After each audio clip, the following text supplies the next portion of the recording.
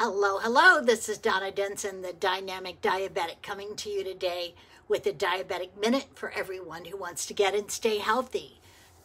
And on Friday, we stay healthy by making our hearts smile. And today we're going to talk about some Friday heroes, okay? First story out of Florida. New bride, she gets married, has a fantastic day, and 2 days later, she gives the gift of life to someone else. No honeymoon for her. She swapped her wedding gown for a hospital gown to donate a desperately needed kidney. Wow. The kicker, you're not gonna believe it. The kidney was donated to her new husband's ex-wife. Now that is really stepping up, wouldn't you say?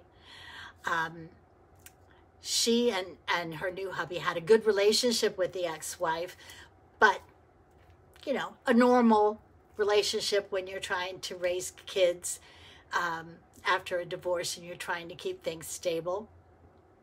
But when the ex-wife it became apparent that she was going to have a kidney transplant, it was right at the same time that their daughter was pregnant with their first grandchild. And the bride was like, I just can't imagine, you know, this daughter going through pregnancy, losing her mom, or the mom never getting to be a grandmother, or the child never getting to know the grandmother.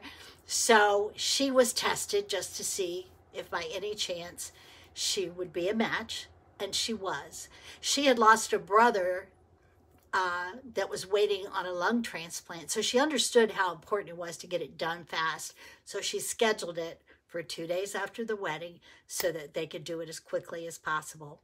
Everything went well. Everybody's doing great.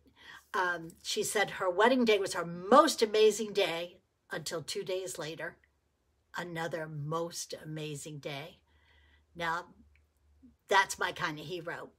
She stepped up all the way.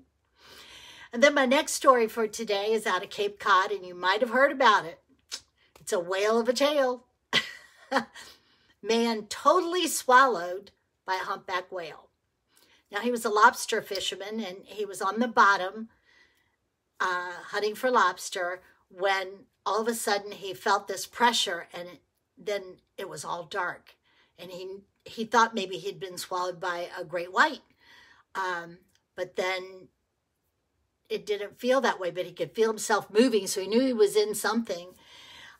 Evidently, the whale, who didn't normally eat people, wasn't particularly happy either about having this thing in his belly.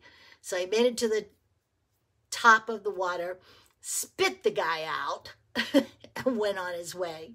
Scientists say that the krill and stuff that the whale was eating on the bottom, that he probably, because the water was murky and they go fast, didn't realize that he was swallowing this fisherman.